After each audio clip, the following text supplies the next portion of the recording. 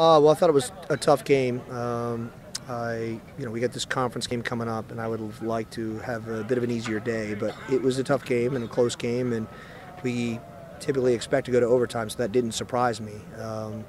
Yeah, I mean, it's great to get a win in overtime. I thought we've dropped some goals late in these games, so it was good to get a result here today, because off the back-to-back last two matches where we didn't get a result. So I think it was pretty positive. Yeah, I mean, we were talking to Robbie a lot about staying in the center, staying in the center of the park, not getting out too wide, and he was in a good spot and concentrated on his finish, which is important. I think we had a couple chances where we didn't concentrate. We tried to hit for power, and he had one in the last game where he tried to rip it, instead of like placing it. And he had two really good chances. The one hit the post, and then that one. So I think he did a good job. And what we're trying to get those guys to do is take a little off it and make sure it's on target. And he did a good job.